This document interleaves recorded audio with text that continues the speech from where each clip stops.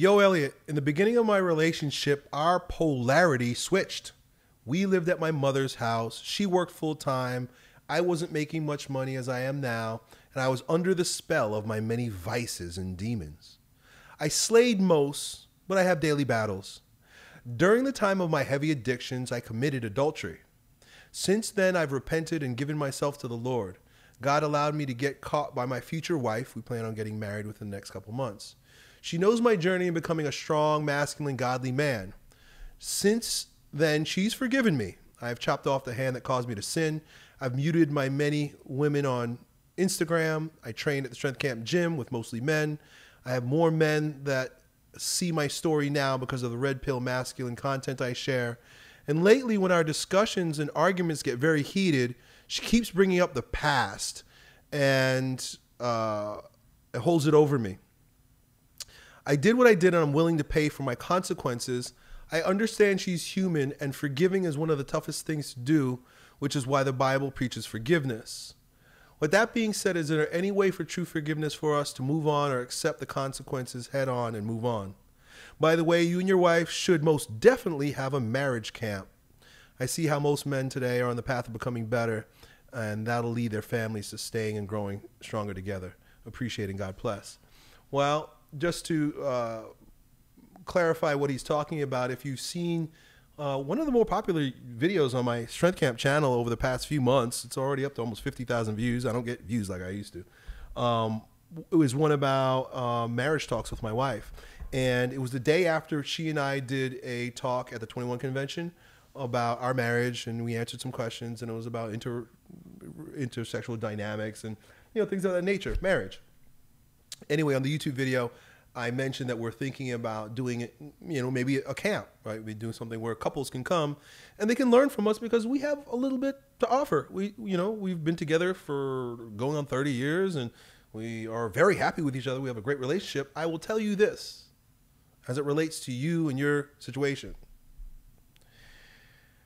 My wife is very forgiving.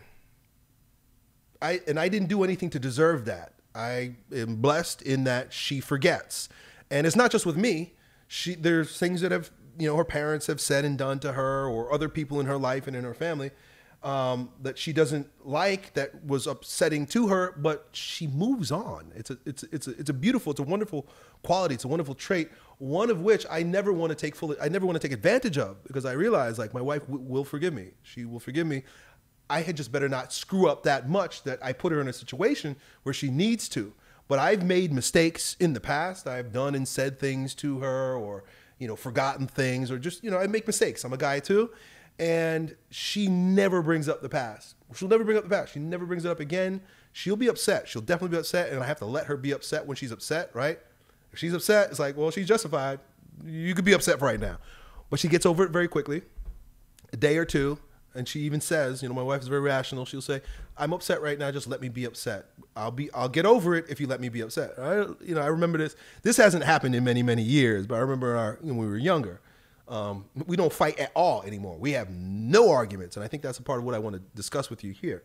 But when we were younger, there were things that would come up every once in a while. And, I would just have to let her be angry. She'd get over it. And I'd never hear about it again. And I have to say, right, because you could look at this from many different perspectives, right? You could look at it from her angle, or if you're a woman and you're listening to this, you could say, oh, well, then your man just thinks he can get away with anything, right? Your man, you don't hold him accountable. You're not going to, lord it over him. You're not going to beat him down with it. You're not going to bring it up later on, right? Like, what are you, some kind of weak, wishy-washy woman, right? You can look at it that way, and a lot of people do, right? Your wife might be thinking the same thing, like, well, I got to use this, right? I got to use this against him to get what I want. You can look at it that way. But the way I look at it and the way I experience it is that builds confidence in me, in that I'm not going to spend the rest of my life tippy-toeing around my wife trying not to make any mistakes. And this is what ends up happening with a lot of men, and this is where the polarity is switched. They don't take any risks in their life. They don't do it. Men are risk takers by nature. They're not going to take any risks. They're not going to risk making a mistake or doing something that could turn out bad because they're tiptoeing around their wife. Oh, but my wife. Oh, but my wife. Listen, first of all, because she doesn't do that, it gives me the freedom to make big decisions, to make risky decisions. But it also gives me the state of heart never to do anything that would break hers. Do you see what I'm saying? Because she's so good. I couldn't do it, like adultery, right? Like, that's a tough one, right? I get it. She wasn't even your wife, right? Now, I know my wife, and I don't know anything. I really don't know anything, but just from past, from just her nature, maybe she would forgive me, right? Right? If I got caught doing what you're doing, right? Which I'm not doing, so there's nothing to catch, right? But I know that she would forgive me. I would hate to take advantage of that. That's what I said before, right? I would hate to take advantage of that. And so the reason why I'm saying this is because maybe women are listening, or maybe maybe this is something that you guys would talk to your women about. But I think that it is better when a woman doesn't hold a mistake over a man's head, because that's just going to keep him weak. And the polarity in a relationship will never go back to normal if she constantly has this thing over you, right? If she keeps bringing up this thing and holding it over you, that's her asserting her dominance. Every time she does that, she's asserting her dominance. She's like, oh, you want to go out with your friends? Remember that time? Oh, you want to buy a new car? Remember that time? Oh, you're going to the gym and you're building some muscle and you're looking kind of good and you're changing your wardrobe. Remember that time? You can't do anything. You can't do anything with her going, remember that time, right? So you're stuck as a man. As a woman, you're stuck as the weaker partner in the relationship, right? And the woman is the weaker partner in the relationship, right? Who's going to win a fight? You know who's weak. But women manipulate and they gain positions of strength over you. She ain't stronger than you, but she gaining a position of strength over you by saying, remember that time, right? So it's a bad habit, and it's not justified. I don't think it's a good thing to lord someone's mistakes over them, especially if you're in a relationship with them, especially if it's your husband. Because if you want this man to lead you, you can't denigrate him. And it sounds like she is in a habit of denigrating you through you say that you have heated arguments. And then she brings up the past. Not a good sign. And I would talk to her about it. I would ask her to stop. I would say, and even explain to her what I'm saying to you. Listen, I want to be a good husband. I want to be a righteous leader that you want to submit to. I want to be the man that you want me to be deep in your heart. I want to be all man. I want to be the righteous man, the good man, the strong man, the patriarch, the father, right? I want to be able to do all those things. And you say even, I've repented and I've given myself to the Lord. I'm a man of God. I allow God to be my authority and I do all things through him, right? You're on the right path. But if you explain to her, I can't do any of this stuff if you keep your foot on my neck. I apologized. I was wrong. I repented. I'm on my upward path. You're supposed to be my helpmate, but you're dragging me down. What else do you want me to do so that we can leave this behind us? That's the only way that you can move forward. If she's going to bring this up forever, you're not going to have a relationship with her. It's not going to work out. You say lately, our discussions and arguments have becoming very heated. What are those? And I don't want to know specifically, but if you are having heated discussions and arguments often in your relationship, that's a sign once again that the polarity is still off. And I'm not saying it's all her fault, but usually I'm talking to men, so I take your position. But whatever it is that's going on within the dynamics of the relationship, she don't respect you. Maybe she's justified in not respecting you. Maybe she's holding on to old stuff and not respecting you. Whatever the bottom line is, if she's constantly arguing with you in this very heated way, that means your relationship is more of a power struggle than a relating to one another. Between men and women, there will always be a power struggle. Let me put it this way. There will always be a power struggle. In the Bible, it says that after Adam and Eve committed their sin, one of the things God says to Eve is that essentially you'll want to rule over your husband. You're going to fight with your husband. You're going to want to rule over your husband, but you will be subject to him. I don't remember the exact words, but there's this desire to contend with her husband, but ultimately she needs to submit herself to him. She will submit herself to him, right? In the end, women will submit, right? We could play make-believe all we want, but in the end, women will submit. But it doesn't mean they're weak. It doesn't mean that they're stupid. It doesn't mean that you can walk all over them. You can't. Because a woman's power, she still has power, and that power that she'll want, right? This is what he says in the Bible. You will desire your husband. You will desire to be ruler of your husband, but it won't happen. That's what he says. But that desire is still there. But in a tactful, chaste woman, right? A godly woman, a good woman, it'll be covert. This is how women actually exert true feminine power. It is through the covert, not the overt. An overt woman is cantankerous. Is that the right word?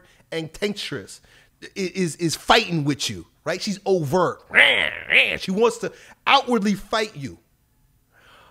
But a real feminine woman will control you silently.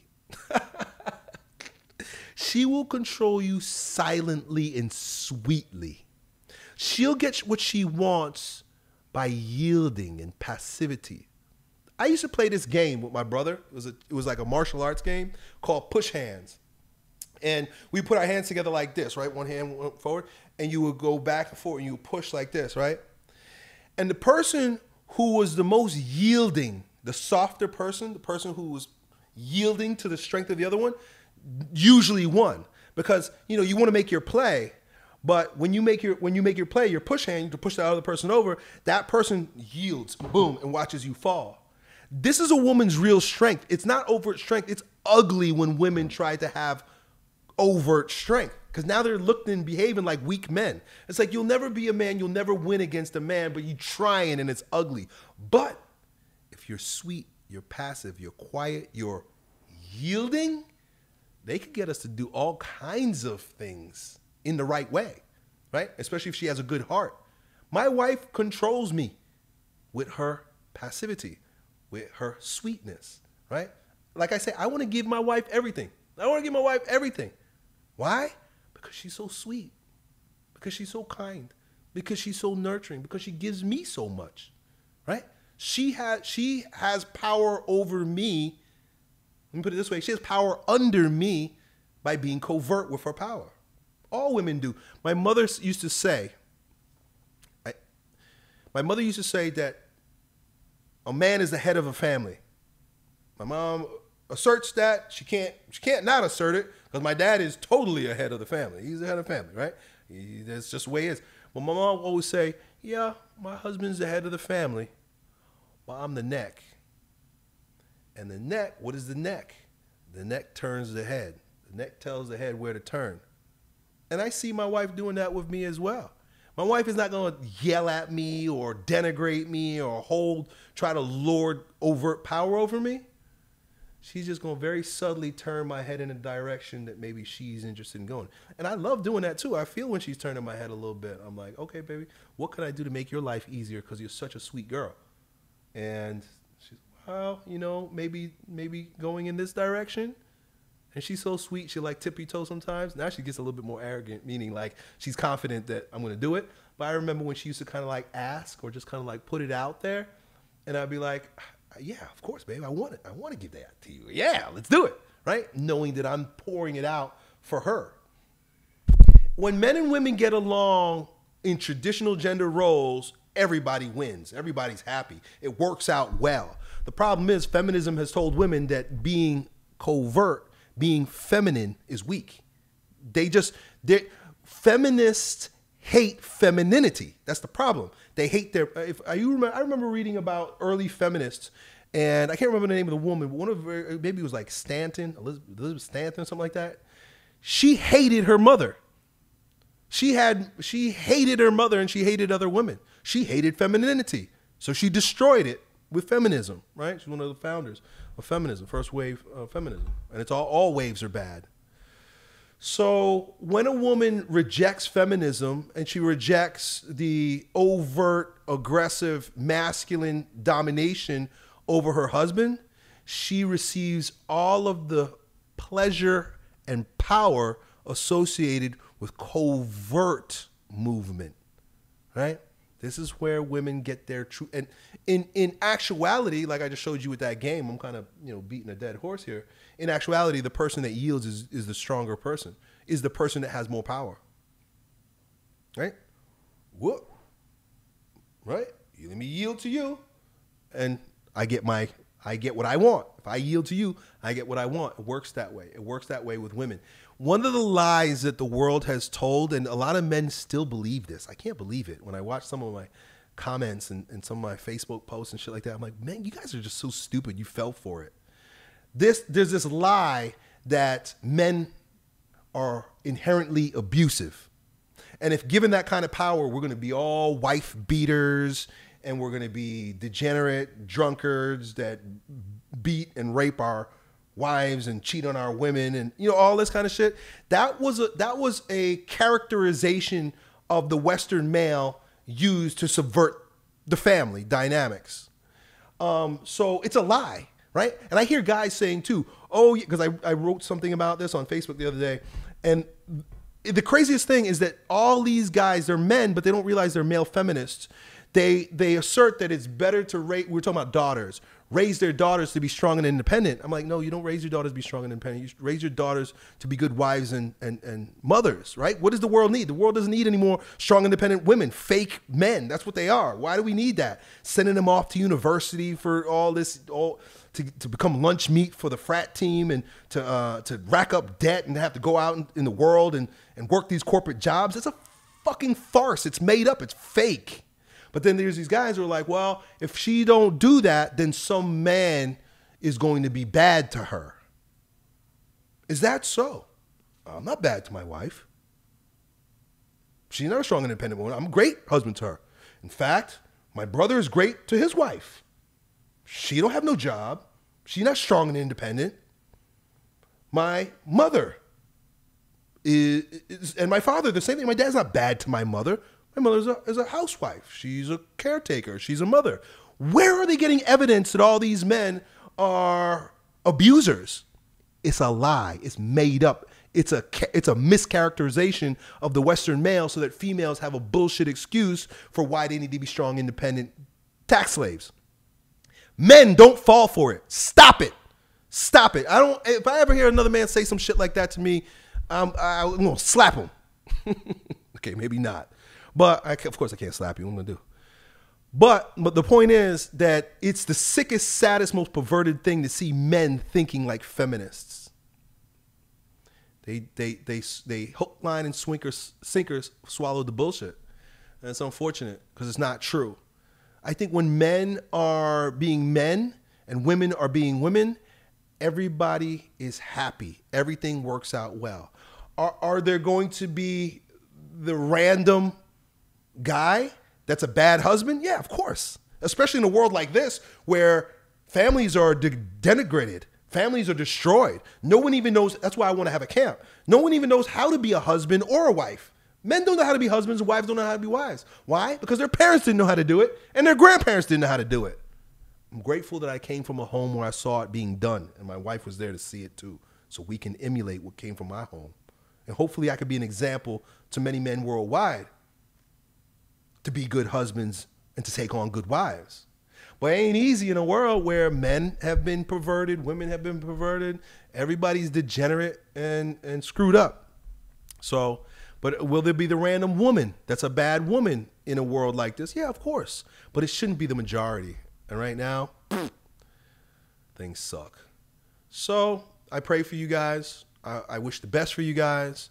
The bottom line is that the polarity in your relationship has not shifted for the better if she's still arguing with you and bringing up old shit. And you call her your fiance, you say you're going to get married. I would think long and hard about that first. And if you haven't taken a sex fast from her, I would probably do that too. We've been talking about that today, right? Sometimes you can't see these women because you got on the sex goggles. Stop having sex with her for a little while. see if the arguments keep going on, see what happens. You know, if you take a sex fast, sometimes these women lighten up because they realize, okay, I have no more control over him because I'm not having sex with him. So maybe I should be nice, right? Right? Maybe I can be nice. Maybe I can be nice to him to show him I have other value besides my twat. That might happen too.